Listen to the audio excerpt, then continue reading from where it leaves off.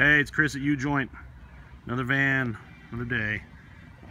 Super cool van, 7.3, low mileage. I think a lot of guys would really love to have this thing, including me.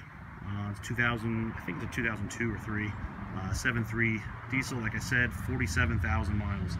So we did a 6-inch lift, stage 2 front axle with 410s, Dynatrac diff cover.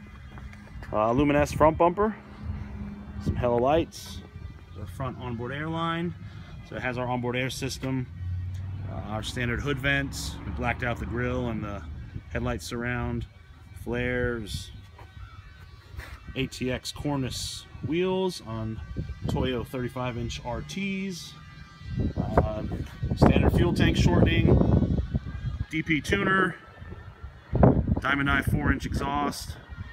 Another luminescent bumper in the back. Kept the stock 60 semi-float in the rear. Added an ARB air locker, Dynatrac diff cover, rebuilt the brakes, etc., etc. Super nice van. Van is headed to Las Vegas.